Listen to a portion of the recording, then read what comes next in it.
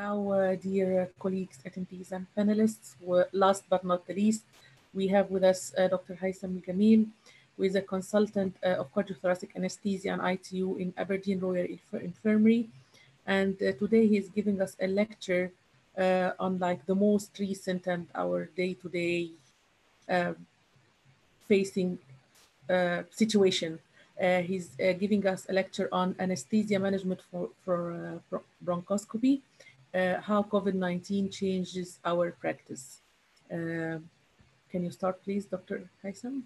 Yes. I would like really to take the opportunity to appreciate really and highlight the efforts behind this fantastic job, behind this really one marvelous platform that really became one of the main academy on the scene, and I believe that the continuity and the sustainability of this online academic courses be one of the effective methods in order to defeat the impact of the COVID on our life and on our progress as well. Moreover, I believe that actually this webinar gives us an opportunity really to meet a lot of wonderful people from the different corners of the world. And my greetings for everyone, for Dr. Saad Mahdi, for Dr. Yasser, for you, Dr. Hoda, and for my dear speakers, Dr. Coleman and Dr. Tudor. I really enjoyed their speech. I'm going to talk today about the anesthetic management for the bronchoscopy and how the COVID changed our practice. Why bronchoscopy? Because I believe that the bronchoscopy, apart from the other types of the surgeries, we have some sort of intimate relation with our surgeons. There is no barrier between us because we are sharing the care of the airway. It could be a minor procedure with a unique challenges for the anesthetist in terms of having a patient comorbidities and marginal respiratory reserves. However, we are sharing the same focus on the airway with the surgeon, and this also could be an added challenge. And with the time of the COVID, we consider the bronchoscopy a super aerosol generating procedure, which recently add a further risk and further challenge for all of us, not only for the anesthetist, but even for the surgeon. That's how usually we consider currently now our focus is to avoid the aerosol generating procedure in most of our practice on daily basis. What are the indications and for the bronchoscopy in general? It could be diagnostic for the bronchial neoplasm, for instance, or for the persistent pneumonia, and to obtain sputum cytology, to evaluate the tracheomalacia, or used also for in cases of tracheoesophageal fistula. It could be used also for the airway assessment for a prolonged intubation and to examine the extent of the thermal or heat injury or smoke injury for the airway, and for in cases of subglottic stenosis. It could be used also for therapeutic issues, for therapeutic purposes, in the issues for the removal of the aspirated foreign bodies. We can use it for the suctioning of the copious secretions, or for the particulate matter aspiration, the cases of lung abscess, all the way down to document the proper position of a double lumen tube with the aid of the flexible bronchoscopy. And definitely, it's very well known that it could be used also, especially the flexible fiber optic bronchoscopy for the difficult intubation scenarios. It could be used also for preoperative evaluation of before the lung resection to evaluate the extent of the tumor, and if this malignancy have a metastasis for the contralateral lung. Okay, currently, which will be more appropriate for the patient, using the flexible or the rigid? Definitely, this depends on, but let me take you back first to flashback to the history.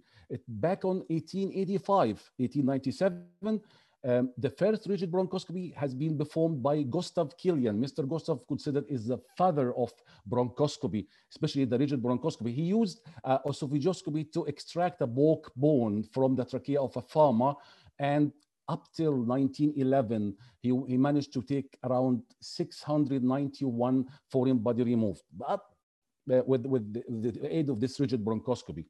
But the first flexible bronchoscopy had been done by Shigeto Ikeda the early years of the 20th century, probably by 1920, by the use of a refined tube and used to examine the trachea. And the same has been done by Chivler Jackson as well, which consider him the modern, started the modern era of the current rigid bronchoscopy. But not before the 1970s and 80s, when the era of the fiber optic came, and this actually improves the fiber optic use for the optic resolution. The rigid bronchoscopy used specifically to moderate, for moderate and massive hemoptysis, to obtain a potential or an access, or let me say, whenever you have a large foreign body based on your preoperative evaluation and you need to extract it, probably the rigid bronchoscopy will be the good choice. And also to obtain a large biopsy specimen. Definitely, and if we have a compromised patency of the airway due to the granulation tissue, mass, or tumor, for instance, in the cases of retrosternal goiter, if you're looking for a device which helps to bypass the point of airway obstruction, the best thing to do is to go with the endotracheal tube. To do the rigid bronchoscopy and to put an endotracheal tube to bypass the site of the point of the obstruction. So I believe that the rigid bronchoscopy, one of the mandatory preparations before a case like this case, for instance, this gentleman had a massive retrosternal goiter that actually squeezed the trachea, making the tracheal width just as low as 0.8 to 1.4 centimeters, and encouraging the front of the neck. And actually that might cause really a critical airway obstruction during the induction of anesthesia. This way, because I believe that the rigid bronchoscopy is a mandatory one. It's a life-saving measure in such patient. Well, for the flexible, it is really with the flexible design, with improved the optical resolution, we have a potential to use the flexible fiber optic bronchoscopy, and it contains, or one of the main things in the current design of most of our flexible fiber optic bronchoscopies is the presence of the small-sized aspirating channels. Definitely, it is smaller compared to the rigid bronchoscopy, so it's not actually amalgamating the whole airway, and that's what really cause a kind of patient comfortability, like making our patient more comfy whenever whenever we are trying to approach the airway with a flexible fiber optic bronchoscopy. And we can also be able to maneuver our peripheral our fiber optic bronchoscopy to the peripheral lung zone. We can go all the way down to the 6th generation of the bronchi, which is actually not really approachable by the rigid bronchoscopy. So it's been used for a difficult airway intubation, for a foreign body extraction, confirm the position and the isolation of the double lumen tube, and also for assembling and getting a suctioning materials. Well, I believe that after we able to go that's a little bit far with the flexible fiber optic bronchoscopy, a recent advances came up with a very nice, let me see, invention by the use of electromagnetic bronchoscopy. And this actually has been invented and actually very lately, at the beginning of this, the 21st century, and it's been widely used, especially in the Cleveland Clinic, and we are lucky to have one of our colleagues there from Mr. Dr. Theodore from Cleveland Clinic, Abu Dhabi. However, Cleveland Clinic considered as one of the leading centers, not only in North America, but even in the whole world in the use of such techniques, because it contains the possibility to have biopsy for the lesion, even in the peripheral or distant lung zones. They are mainly using technology that helps really to get a sensor probe which navigates in the tracheobronchial tree and communicated the location, the exact location, using the electromagnetic board, converts the pictures or this location based on the CT scan and convert it into a multiplanar 3D image, and you can go exactly and you can locate all the the desired or the aimed location in order to get the proper biopsy. Moreover, we have the EBUS, or using the ultrasound. Simply, it's an ultrasound guided and using the convex or radial probe in order to obtain the samples. And by the way, this also been used really widely by the Cleveland Clinic. I think 100 or 1,000 many of cases currently are replacing the need for the mediastinoscopy in order to obtain enough mediastinal and hilar lymph node biopsies. Well, we should definitely think about our patients in terms of our expectation, our speculation for what we're going to face inside the theater. So we should expect that those patients having issues with oxygenation on ventilation, they might have a high risk for pulmonary complication, intraoperative or even post-operative. We should also assess the neck and jaw mobility, because this is one of the main things that will affect our approach for the airway. Presence of wheezes, rales, rhonchi, and stridor definitely should be taken in consideration. Our pre-medication depends on the physical status and the lung compliance and the preoperative assessment. Therefore, it might you might go or you might not choose the use of the midazolam, but definitely antisylagogue, scopolamine, and steroids are very crucial in those patients. You should also consider that we can consider the patient based on their categories. If you have an adult patient, for instance, an old age, you should expect that you're going for a bronchoscopy for the tumor, or there is a mass, there is a possibility of the airway obstruction. They might have a limited pulmonary reserves. On the other hand, when you deal with the pediatrics, you should expect that they came to you because they have a foreign body, possibly peanuts or hazelnut, or as usual. By the way, I have, for instance, one time, actually, I've been attitizing an adult patient around 52 years old, and he's been inhaled of the piece of pizza. So it's actually it's not related to the age, but it relates mainly to what scenario actually affects your patient. And definitely those pediatrics came to you with an airway obstruction, possibly they have a respiratory distress. So this will actually will judge and really will lead you to the choice of the proper anesthetic technique. And this definitely depends on the preoperative condition and the indication of your procedure, and definitely the duration. But actually, let me say simply, for the rigid bronchoscopy, it's GA, and for the fiber optic bronchoscopy, you can just have a plenty of options, starting from the awake, mild to moderate or deep sedation, and all the way down to GA with a tube, or with other choices that we're going to see this is actually in the upcoming slides. Well, it's a GA, so we can use the usual induction technique like propofol and ketamine. Inhalational might be used in a very particular situation based on the patient evaluation. The maintenance usually varies from using the TIVA, rocuronium for complete muscle paralysis. Inhalational anesthetics could be used. Inhalation and TIVA could be used together, along with the use of the narcotics like fentanyl, alfentanil, and remifentanil. Usually we go with the short acting, probably ultra short acting, in order to maintain or to ensure the good emergence and rapid recovery in the post-operative period. Don't forget that we can also use some adjuvants like magnesium. It's really very successful choice if you use it to control the blood pressure and heart rate and the airway reflexes. Other adjuvants like the antisylagogue and the steroids, some use or refer the use of alpha-2 agonists as well, and lidocaine.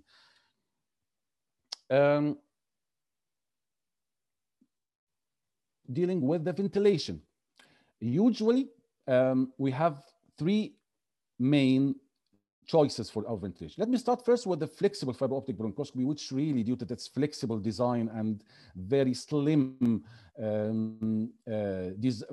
design of the scope compared to the rigid bronchoscopy, this allows you to keep the patient spontaneously breathing, and you can, or you cannot, you can add an airway topicalization with the local anesthetics, or you can maintain the spontaneous ventilation throughout the procedure. We have the potential also of using or selecting the apneic ventilation, definitely with the rigid bronchoscopy, and we can rely on the either positive pressure ventilation with the via the sideboard, or using the high frequency jet ventilation also in whenever needed. I mean, in a very particular situation as well. At the end of the procedure, the patients need to be either intubated, or we can use an LMA to maintain the patient's airway, maintain the ventilation until the patients be ready to be recovered from anesthetics. Let me start with the spontaneous ventilation, and definitely this is a good choice in the flexible, and honestly, it's only for the flexible bronchoscopy, not for the rigid at all. And this maintains keeping the patient spontaneously breathing, avoid the use of the muscle relaxant, using the volatile or IV anesthetics. Additionally, we can add a topicalization of the local anesthetics, or maybe nerve blocks be used based in many reports as well, to avoid the tendency of the cough with those patients. And you can utilize also the use of the suction port of your flexible fiber optic bronchoscopy in order to go with the spraying the local anesthetic as you go technique. The flexible fiber optic bronchoscopy are more comfy for the patient. Why? Because it occupies only 10% of the tracheal cross-sectional area, and that's why it can be used easily in awake patient, allowing this patient really to spontaneously ventilating himself, because you have enough room allowing this ventilation. The local anesthetic definitely could be used. You have plenty of choices using the sedation, starting from the mild, moderate, and deep sedation, and the general anesthetic. Definitely, the bronchoscope could be introduced by the endotracheal tube and by the LMA as well, but we usually go the preference with the larger tubes like 8.5 and 9 sizes, in order to maintain the adequate room for the ventilation around the scope. And for the LMA, usually use either the simple LMA, not the Supreme, definitely. You can use the iGel, but definitely with the larger sizes. And there is an option also of using the jet ventilation whenever it's needed via a specific catheter, should be actually threaded or rail loaded inside the suction port.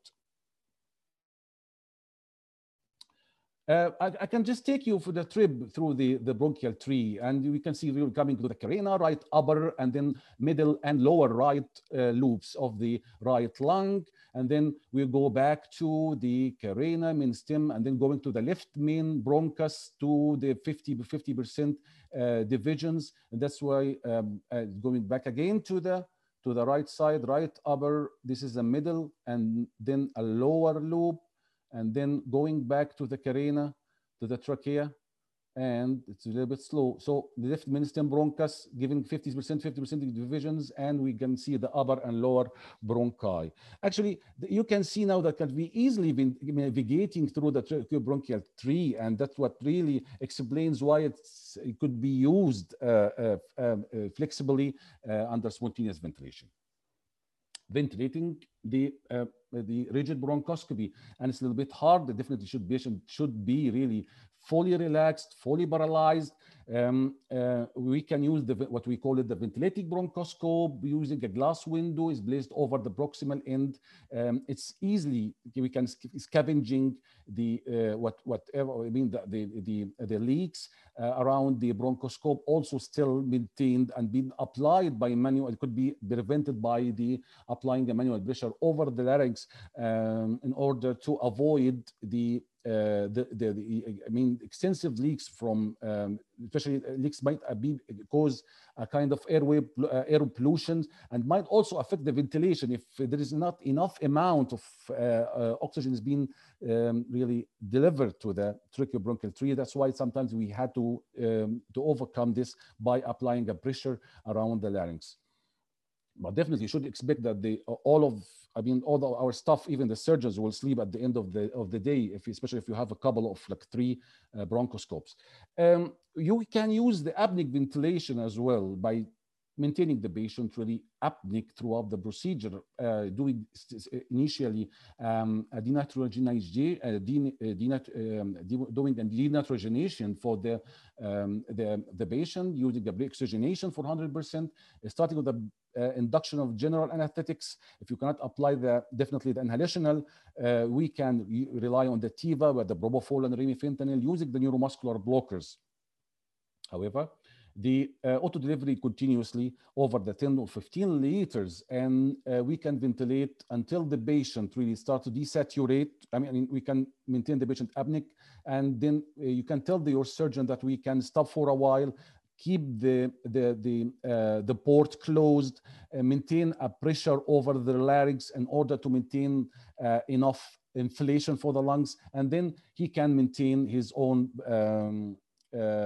procedure. Usually this technique has been used whenever we're trying to get or extract a foreign body from the airway, because usually the excessive ventilation might affect the potential of grasping the foreign body, and might really makes the foreign body migrates a little bit further in the airway. That's why we had to stop the ventilation for a while, keeping the patient's apneic, and then allow the surgeon or like a bronchoscopist in order to approach the foreign body and take it out. And then you can, if you feel that your patient is desaturating, you can maintain your ventilation continuously for a time. The main disadvantage actually that because of this apnea, we have a continuously rise of the BaCO2. It starts with a 6 millimeter mercury, then 3 millimeter mercury consequently, and also awareness. That's why it requires really a deep cautiously about the monitoring the depth of anesthetics.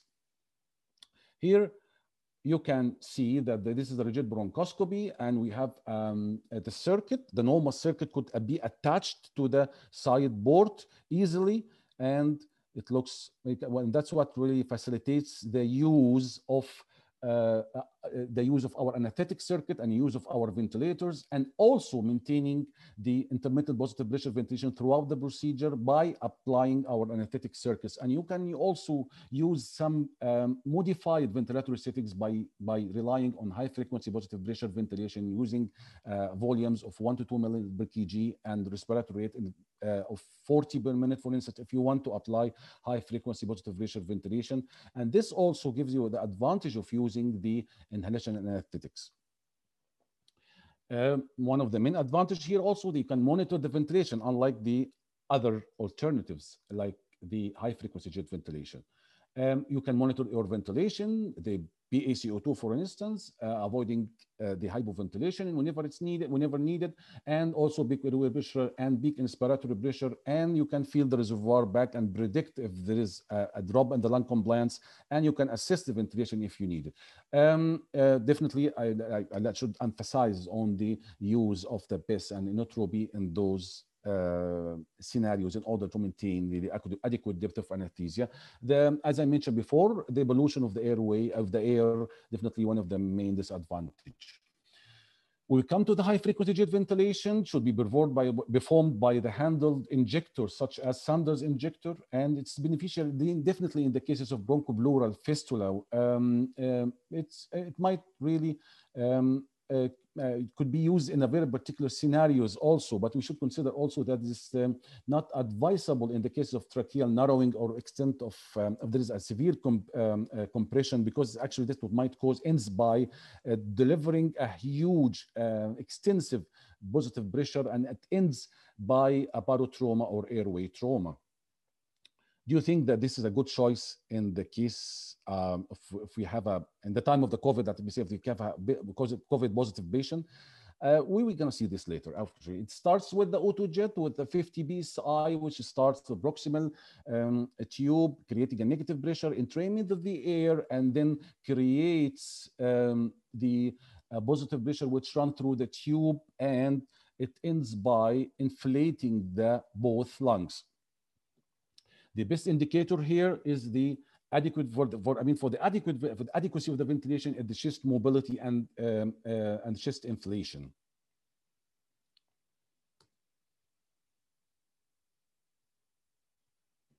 Talk about the complications.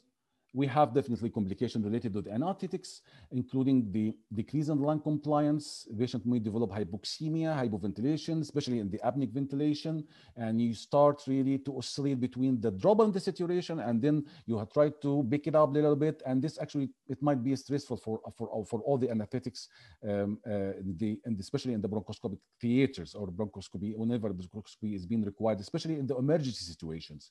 Also, the hypertension and hemodynamic instability in the form of developing hypertension and hypotension. And if hypotension occurs, the first thing you should think about is the development of the tension pneumothorax, the presence of tachycardia or arrhythmia, myocardial infarction or ischemia, and those who have a very limited cardiac and cardiorespiratory reserves. The main complication of the Venturi technique is the atmospheric pollution, the airway trauma, hemorrhage. Definitely, if it could be develop a kind of laceration of the airway, barotrauma, laryngospasm, or barotrauma, or it ends by tension pneumothorax, which really should be taken in consideration. And one of the main also drawbacks is sometimes we're not able actually to provide, especially in the high frequency jet ventilation, we're not able to monitor the proper ventilation, and definitely the awareness, which should be really taken in our consideration.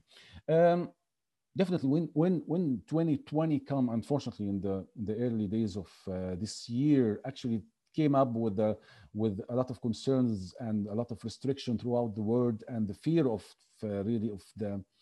getting contracted with the virus from working in our field, especially all of us are actually working in the very near to the airway, and the development of the aerosol generating procedure, which become one of the major concerns, really makes the things a little bit difficult for all of us, not only for the usual elective surgeries, but even for whenever surgeries like the transnasal bronchial or even laryngeal procedures are being required, especially with the tracheostomy as well.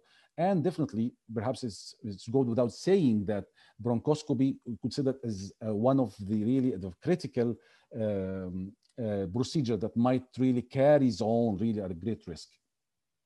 Just to simplify these guidelines, we should really consider that the patient should be tested before doing the procedure. Those tests at least 24 to 48 hours, not exceeding more than 72 hours. And probably this patient should be asymptomatic. And otherwise, this patient will remains in the amber pathway. You should actually deal only with the asymptomatic patient who have a negative test and remains negative till the time of the surgery. And you will find really a kind of a consensus about this between all the societies, including the ASA, including the Society of Head and Neck Anesthesia, the Society of Ambulatory Anesthesia, and even if you go even for the Royal College of Anesthetics as well, you have found a very strict guidelines about who is the patient should be really categorized as a green pathway, because that's actually reflects how this procedure are really very, very difficult actually to in terms of having the possibility of having the aerosol generating procedure for the whole, not only for the surgeon, even for the anesthetist and even for the nurses as well. But we should remember that according to the also the Journal of Bronchology and Intervention Pulmonology in 2020, the routine bronchoscopy for just only for diagnosing the COVID-19 patients is a relative contraindication. So I think this is one of the main concerns here. It's not a proper choice. I mean, to take really the fiber optic bronchoscopy or even the rigid bronchoscopy to obtain samples in order to make sure that those patients really is positive or negative, especially for the patients being admitted to the ITU.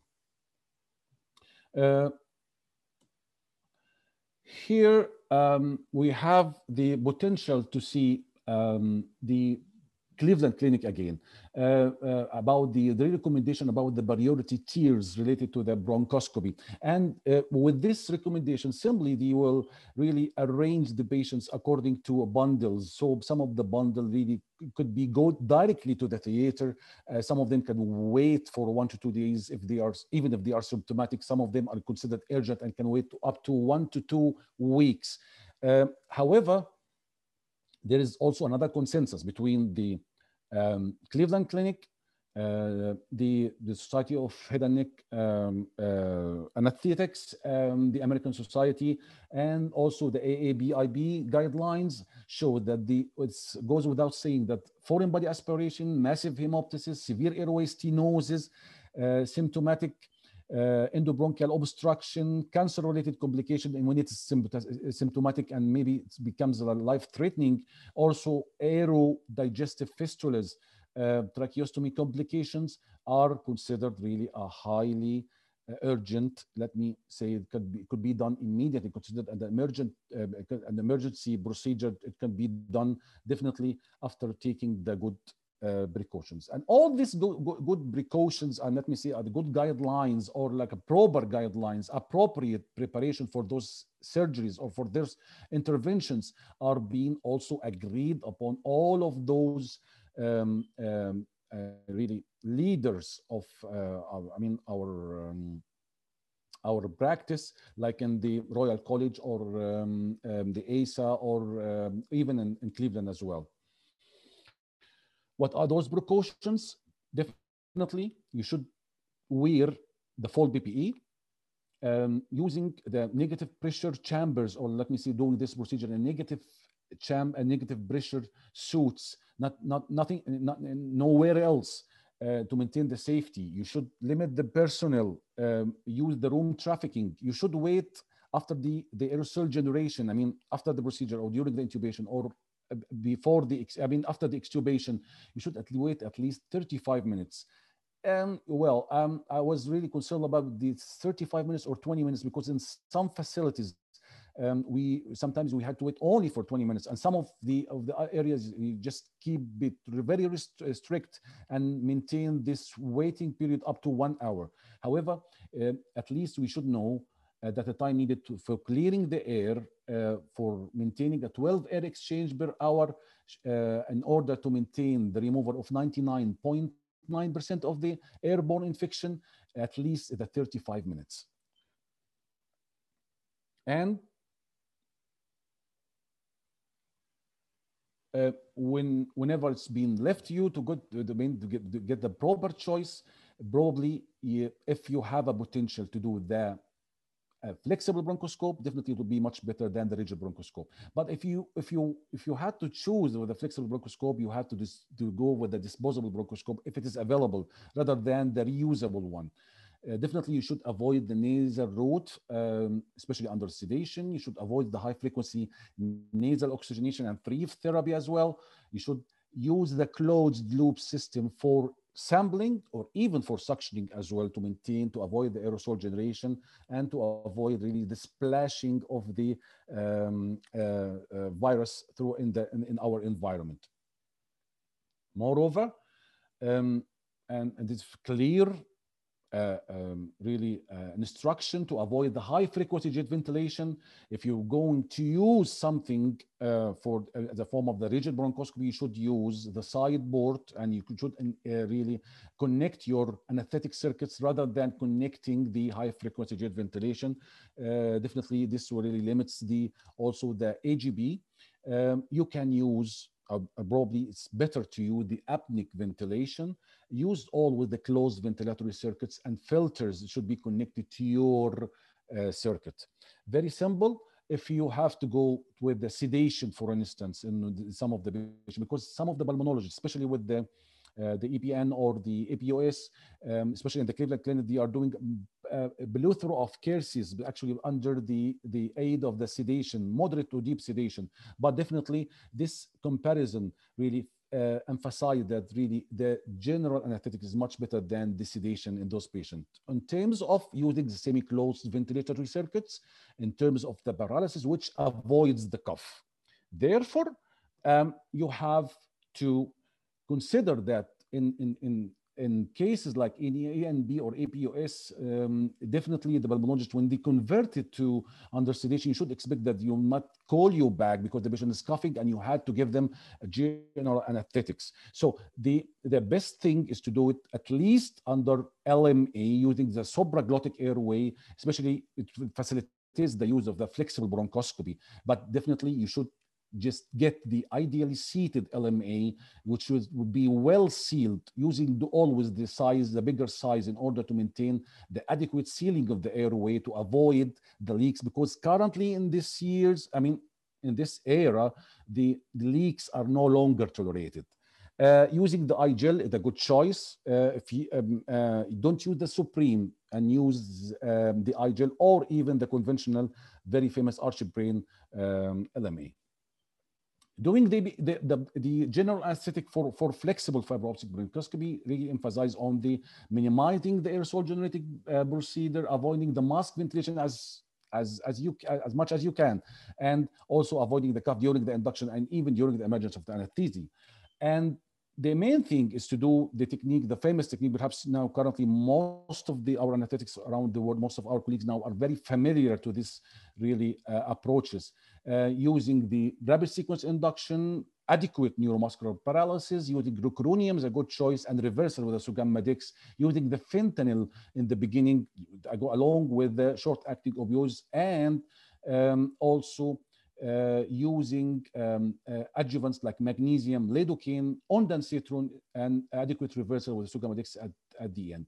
Definitely, if there is potential of rigid bronchoscope, and which could be bland, it might be really one of the expected scenarios when it starts with the flexible, and then the bronchoscopist or the thoracic surgeon ask you that we have to go with the rigid bronchoscopy because we cannot obtain enough sample, and then currently you are converting from the flexible to the rigid bronchoscopy. In case of this this scenario is expected, usually go with the apneic ventilation using the Tiva propofol and remifentanil, and try as much as you can minimize the post-operative coughing and decrease the aerosol in the recovery room. Same approaches actually has been applied for whenever biopsy is needed, required for procedures like in the EPS or APOS or EPN. So it's similar, especially because sometimes, it's a little bit getting the biopsy from the mediastinum or maybe from the very distant lung zones requires the patient really to be very well controlled under general anesthetics, at least by the use of the LMA. If you couldn't, you can just intubate and allow the bronchoscopist to stay relaxed until he get his own biopsy. And also, I really recommend really to see this narrative experience by Ursula Galloway, and actually describing all of those proper approaches done under the umbrella of the Cleveland Clinic. Well, for take-home message, definitely it's to maintain the safety and the success of such procedure, we need a very, very intimate collaboration, mutual discipline from all the people in this, all the staff in the theater.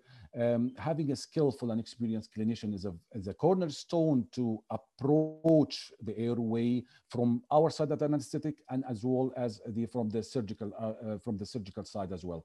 Equipments and facilities should be prepared, and we should tailor our techniques and our preparation according to the available scenario. Definitely, it's a risky, highly stimulating procedure, especially in the time of the COVID. This actually added more escalating risks for the anesthetist, surgical, and as well as our dear nursing teams. The recognition of those risks and the careful adoption for the techniques and setups are mainly required to ensure the optimal patient's care. The specific preoperative approaches had been widely applied in order to modify our commonly employed practice, not only in the bronchoscopy, by the way, but in most of our daily practice, especially when it's been affects, I mean, the COVID affects our potential actually to be exposed to more risks. And that's why we should ensure adequate safety and preparation for our staff, along with keeping our service running. I believe that I hope that actually 2020 is being kicked out with all its very sad and very nasty memories, and I hope that 2021 will carry on a good thing for all of us, either treatment or vaccine or whatever. And thank you very much for all of you. Thank you, Dr. Hoda. Thank you, Dr. Yasser, and thank you, Dr. Saad, for your invitation and for your kind efforts with me throughout this presentation. Thank you very much.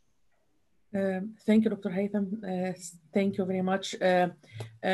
What I would like to thank you is you didn't just give us how to manage how the COVID changed our practice. You refreshed our memory in the beginning with the bronchoscopy itself. Thank you for this very much.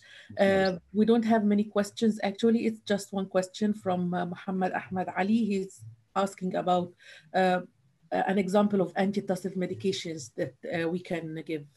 Yeah, well, this has actually been used, let me say the Phenergan, for instance. I've been using the Phenergan for some particular patient because it actually might reduce a little bit the cough and helps the airway, especially in the pediatric patients. I mean, some of the patients actually might take obviously a Doblexil or